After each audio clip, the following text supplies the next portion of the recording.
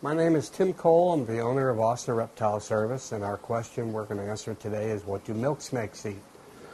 Well, milk snakes in the wild generally feed on smaller snakes, lizards, and mice.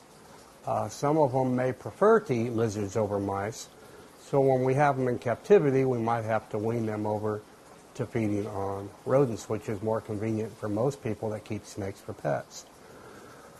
Quite often people will take a baby mouse and rub it on a lizard to get that lizard scent, and quite often the snake will take that, and eventually you can wean off of the scenting and they'll eat a mouse without any problem.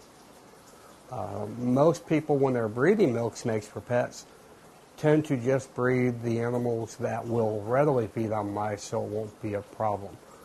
But for people that might find one out in the wild, this could be an issue.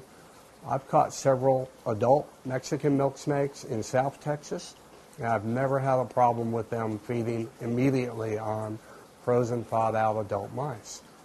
So this is how we feed milk snakes.